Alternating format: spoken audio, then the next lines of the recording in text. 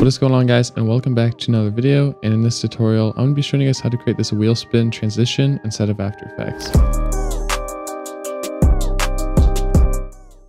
Now, to start off with this effect, obviously you need two different clips to transition from. So ideally you do want to have a wheel for your second clip here. You can use other objects, but for this example, I am going to be using a wheel. And what I'm going to do is just bring this clip over so it kind of overlays onto our first clip here. So once you have it overlaid on this first clip, we can just go here and select the ellipse tool. If you don't have that, it's on the rectangle. You just want to hold down and then select the ellipse tool. And then while holding down shift, you can create a circle around the wheel. Let's bring the mask to none, and then we can adjust this mask to kind of fit around the wheel here. As you can see, part of the wheel is kind of covered up right here. So ideally, you probably don't want that, but for this footage right here, it is covered up. All right, so once you have that for the first frame, we can go here and right click our mask, track it, and just analyze forward. Now that that's tracked, we can bring this to add. So now we just have the wheel here. And what I'm going to do is hit S on my keyboard to bring up the scale. We're going to scale this down to 30%. And let's just go ahead and set a keyframe right there. Then let's go to the end. So where the first clip ends right here, we're going to bring this back up to 100%. And we're just going to select these and hit F9 to easy ease them. Or you can right click the keyframes, keyframe assistant, and easy ease. But once they're easy ease, just select them and go into the graph editor. And I'm going to create a graph where it speeds up super fast at the start and actually goes beyond 100%. So it kind of scales up and then scales back down like that. And you can play around with this. This doesn't have to be exactly like what I have here. And also, if you're not seeing this kind of graph, you want to make sure that you are in the auto select graph type, because if you're not, the graph might look something like this, and that's because you're in the speed graph and not the value graph. So I just like to have the auto select graph type enabled. Now what we can do is go into our rotation. So let's hit R and let's set a keyframe for the rotation.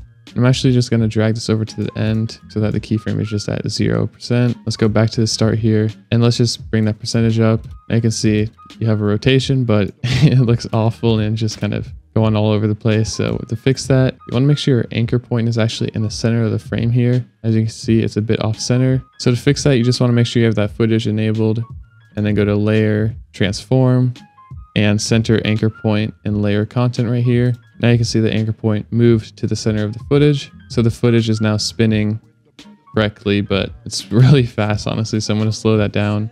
Let's just bring that back a little bit, something like that. And I'm also going to ease these keyframes. So F9 again, and then go into the graph editor, make it so it speeds up super fast and it slows down. And then let's go ahead and enable motion blur on this clip. And there we go. It's already looking a lot better, but as you can see, it just goes into a black screen. So to fix that, let's just duplicate this clip here. I just hit Control D, and then on this bottom layer, let's bring this to none for the mask right here. But as you can see, our background footage now has that same effect applied to it. So we just want to remove that. So I'm going to go ahead and open up the rotation and the scale that we messed with earlier. So let's just go ahead and delete all those keyframes here.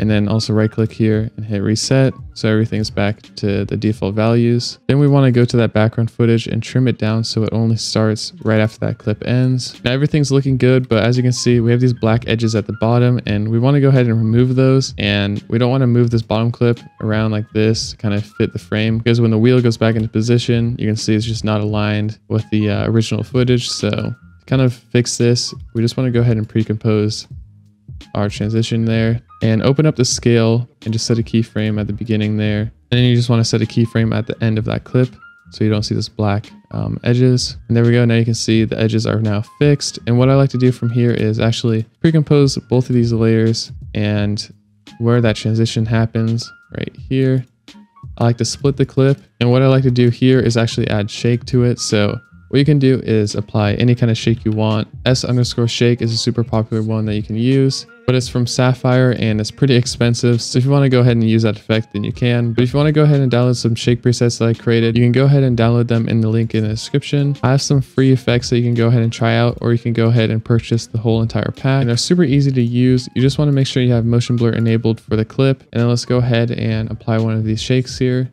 I'm going to use the shake Y and rotate. Let's go ahead and play this back. And there you go. You can already see it looks way better from the original. The shake kind of helps just like add impact to this transition. And I think it just makes it all around look a lot better. So yeah, that's pretty much how you create this transition inside of After Effects. If you guys want to see more videos like this in the future, then make sure to drop a like and subscribe to my channel. And I'll see you guys on the next one. Peace out.